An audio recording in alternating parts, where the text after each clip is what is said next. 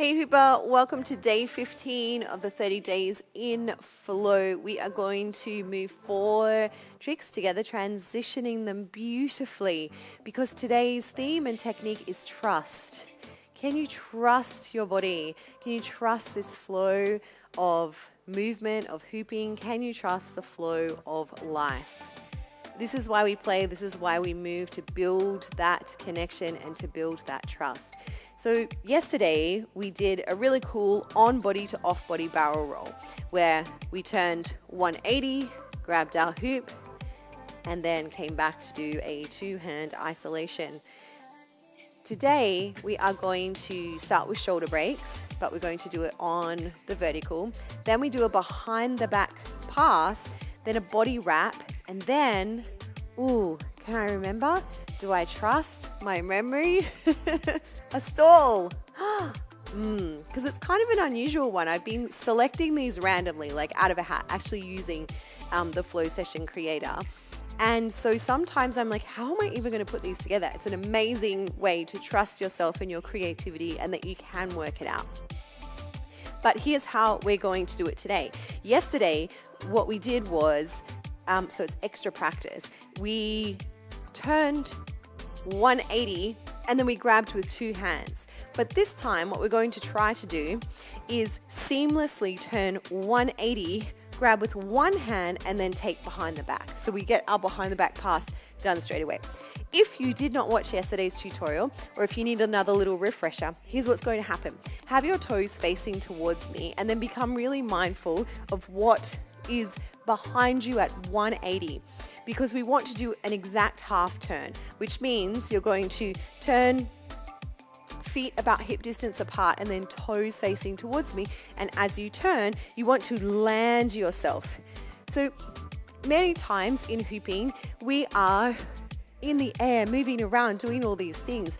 But the trust and the balance and the grounding and actually most of our movement, in fact, I'm going to say all of it, comes from our feet. And so footwork is supremely important. And then after your feet comes the grounding of your legs, your hips, your belly, your core, your breath, your heart, your whole entire being. So it's not just the hoop and hands.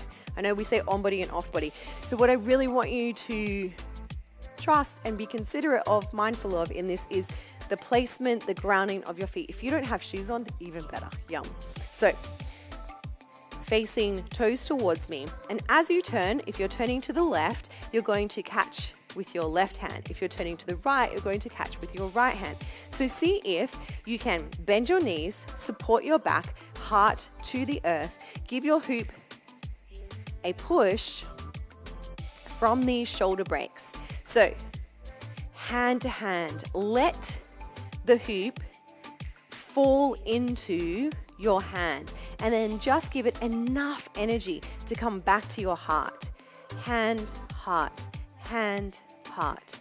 Left, right, left, right. The next time it's in the opposite hand. So if you want to turn to the left when it's in your right hand, or if you want to turn to the right when it's in your left hand, you're going to give your hoop a nudge and then catch at the top. Elbow bent, hoop in the back frame. So you're going to be trusting that you give it enough momentum, but not too much. So from these breaks, left, right, left, right, left, right, push, turn, catch with your left hand, or vice versa.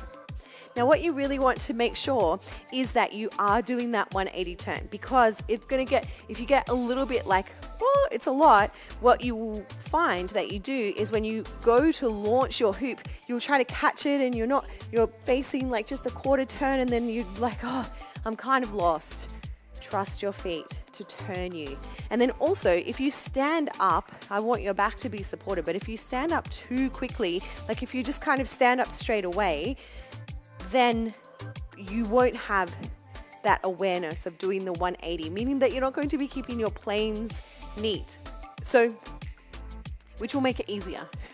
Ease, grace and ease. So, as you turn, make sure that it's like you are doing a barrel roll, as long as you can support yourself. So, standing up once you get to to that 180 point. And then the hand that catches is going to push out, leading with your thumb as if your thumb has a magnet. Your hoop's going to go down towards the floor and give it to your other hand.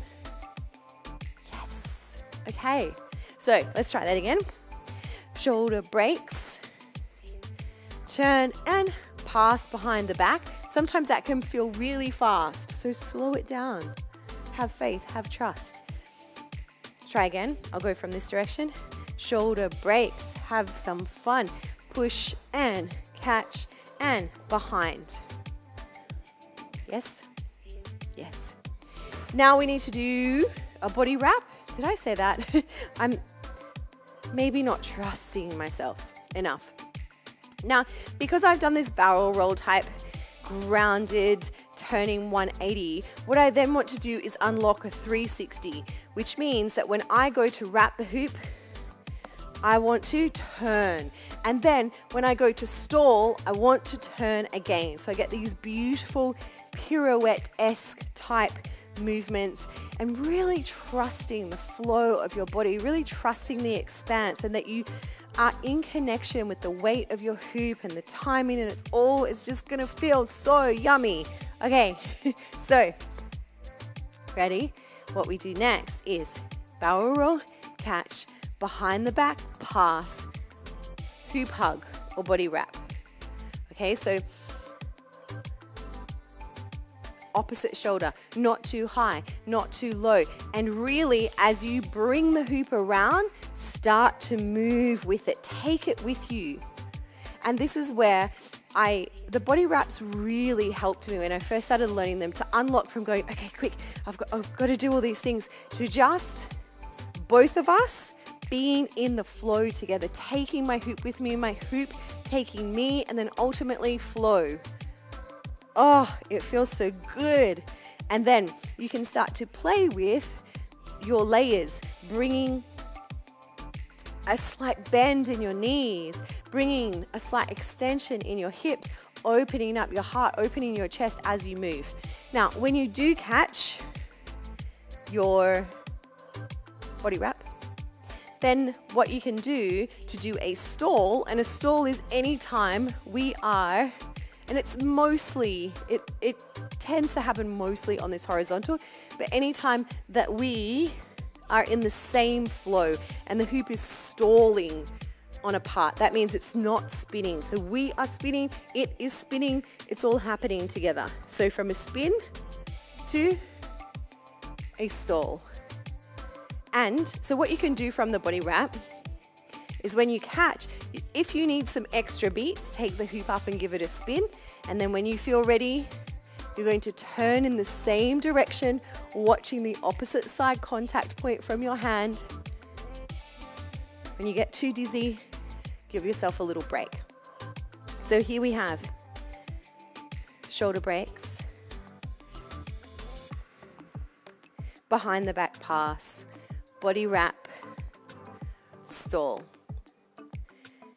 Can you trust your feet? Can you follow them and allow them to take you?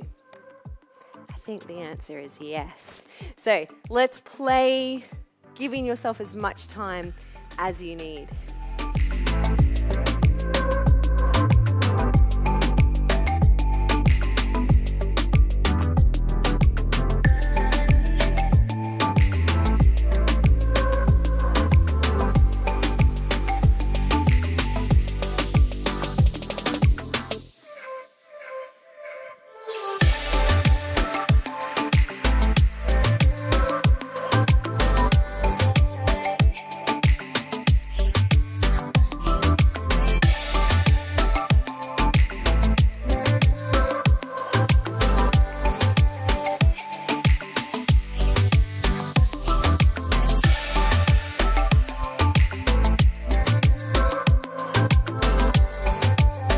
I trust that you will know how much extra playtime you need today. Take it all up, soak it all up, and I'll see you tomorrow. Big hoop love. Mwah.